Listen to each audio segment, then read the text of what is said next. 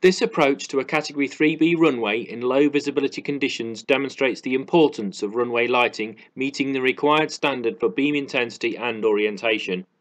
In conditions of shallow and patchy fog, the pilot can make visual contact early in the approach.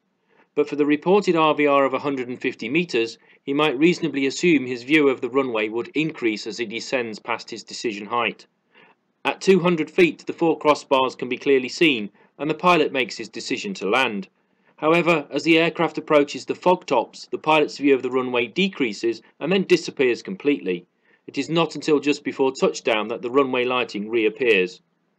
The aviation industry prides itself on there being no single point of failure in the system that could, on its own, cause a fatal accident.